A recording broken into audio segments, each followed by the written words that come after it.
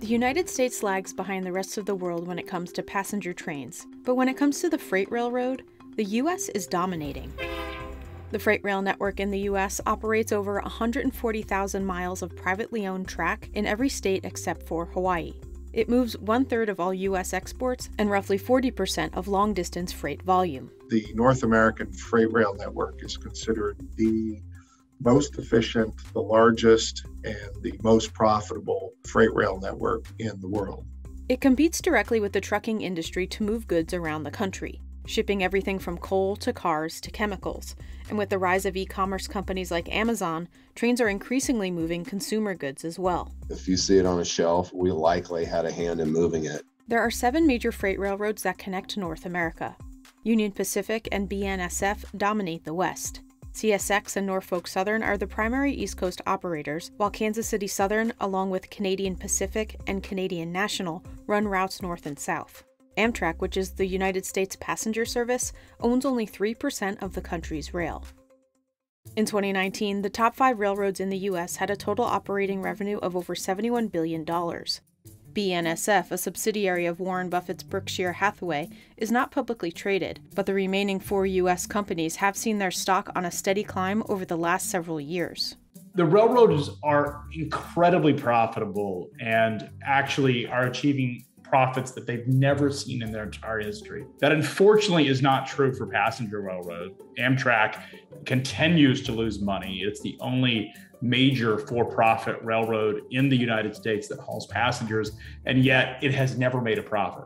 The future of freight demand in this country is strong. Estimates of 30 to 40% increases in freight demand between now and the next few decades are prevalent. But the freight rail industry's success has not come without its challenges. The industry has dealt with bankruptcies, the lack of demand for coal, and the more recent supply chain bottlenecks and rise in thefts.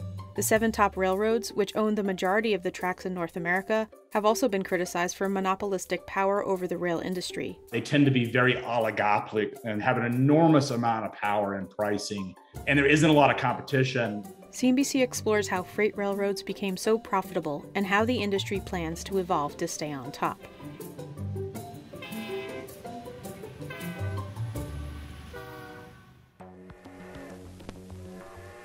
The U.S. railroad dates back to the year 1830, before airplanes or automobiles were even invented. Passenger rail and freight were in high demand to move people and things around the expanding country. It's been an economic backbone of the United States, and in many ways plays a core and central theme in American history, and particularly the state of the economy. The railroad has seen many high and low points. By 1917, 1,500 railroads operated on 254,000 miles of track. The 40s and 50s brought the rise of cars, air travel, and trucking. Up until that point, there was basically no competition for passenger or freight rail besides other railroad companies, and the industry was subject to federal regulation that set rates and profit levels. After World War II, the federal government built this incredible interstate highway network and really lit trucking on fire, but didn't relax the regulatory standards on the rail industry, even though the competition increased dramatically. It wasn't until 1980, when the Staggers Act was enacted, that these regulations were loosened. It allowed railroads to choose routes, prices, and services, and brought profits back to the railroads. Since then, many redundant routes and railroad mergers have consolidated the industry. There was a series of about 5 or 6 different mergers that allowed the Union Pacific to be the 32,000 miles of mainline track that we see here today. Without M&A, chances are that rail as a percent of overall freight would be a much less important part of our domestic freight network. Kansas City Southern just recently agreed to merge with Canadian Pacific, and if the Surface Transportation Board approves, it will create the only railroad linking Canada, the U.S., and Mexico. Today, the U.S. has some of the most profitable freight railroad businesses in the world, achieving billions in profits. Passenger rail, however, has not seen a similar comeback. While freight railroads have invested at least $25 billion a year over year into their networks over the past several decades, passenger rail has not had the same level of benefit. When it comes to Amtrak, the federal government has traditionally been the primary funder of Amtrak, and the amount of funding pales in comparison to funding levels that have occurred in other countries. Experts say geography and privatization of the rail freight industry is why some consider it to be the most efficient in the world. The rest of the world does things quite a bit differently. In most of the rest of the world, the rail network is nationalized. It isn't owned by a particular company. The United States geography is the primary reason that freight railroad and the freight network in the United States is far superior to what you see in other countries. A lot of what railroads depend upon are bulk commodities, agricultural commodities, and mining that we get out of the ground. And a lot of those materials come from the center part of the country. And because these are going to non-populated areas, rail is really well positioned and is a far superior mode of traffic than you see with trucks. These companies compete with each other, but also must work together and coordinate shipments since there is not one central owner of the railroad. In order for us to provide service for a customer, say from the West Coast all the way to the East Coast, we have to hand off those products, those boxes, those carloads to a different carrier on the east side of the network. Freight railroads are what I like to call the middle miles. And so when you're looking at international traffic, for example, on the West Coast, you have ships bringing in goods, and those are transloaded either directly into train or into truck. Train takes the long miles, the middle miles of those trips, and then hands those off to truck often at the end of the trip. So we all work together as one overall network.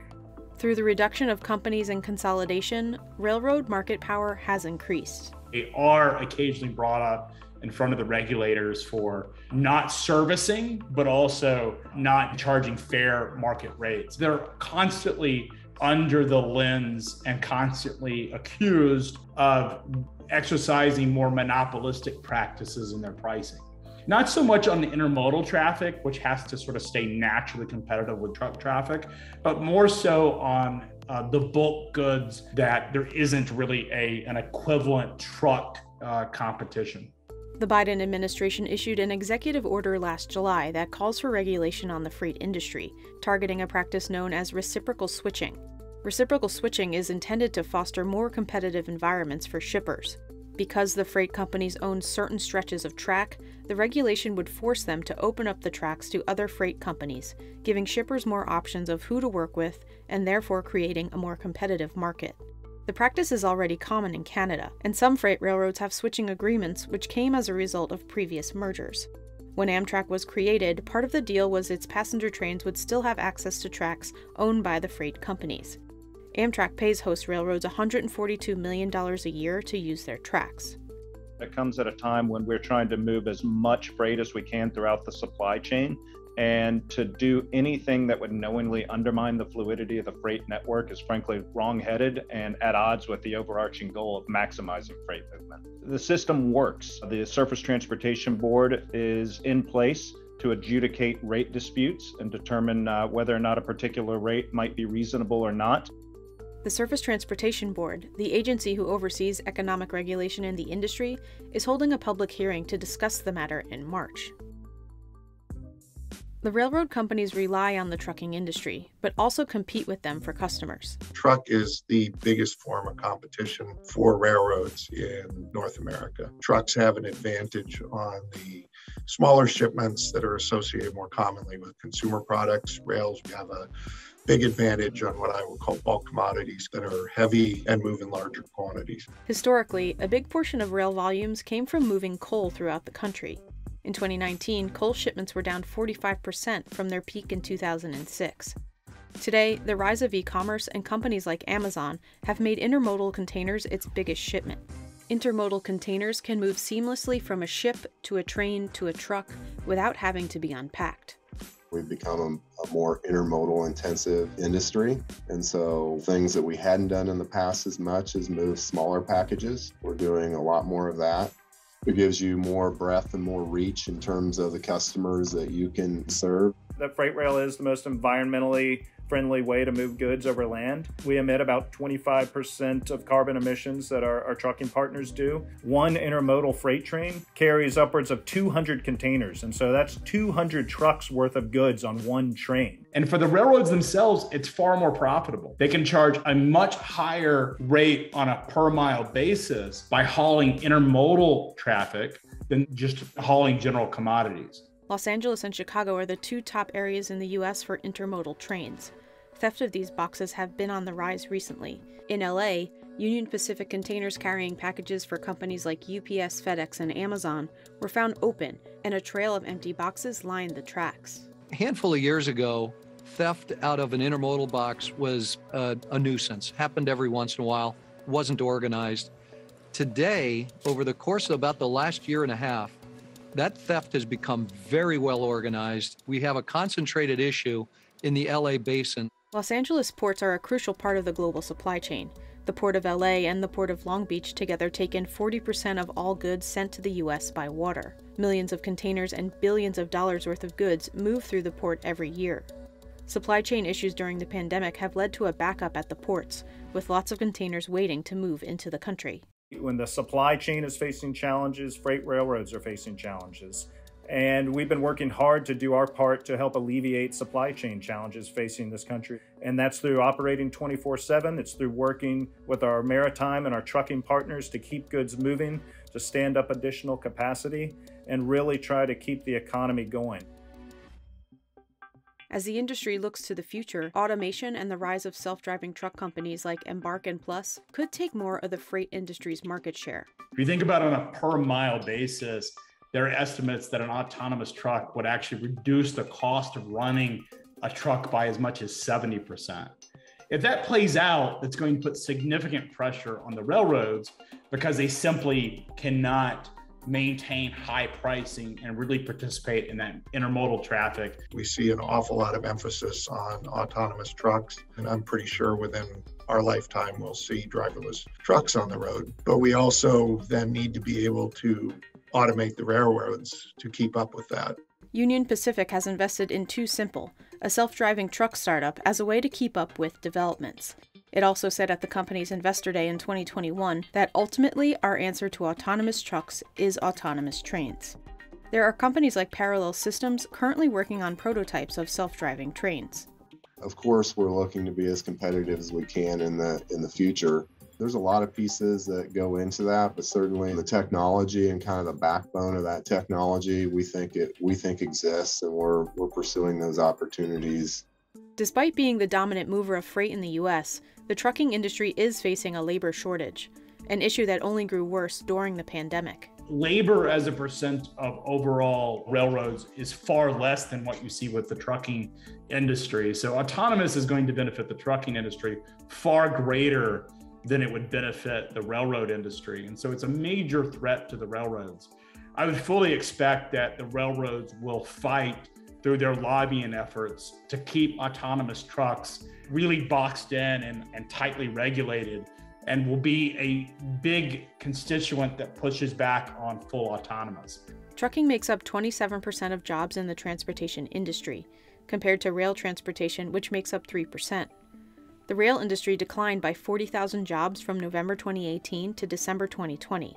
Railroads also have their own set of issues as it relates to labor. The unions that are fighting them on things like precision railroading, which makes the railroads far more efficient and makes the railroads far more dependable, but also means that there's less labor and humans involved in the transportation networks. Precision scheduled railroading is an operational innovation that helped turn the industry around. It adds and mixes freight cars onto longer trains for fewer trips and reduces the number of stops and crew. Unions have not particularly liked it, but shareholders of the railroads have loved it, and it's really driven the capital appreciation, the profit appreciation, and the efficiency of the railroads for the past couple decades. There's pressure to protect jobs.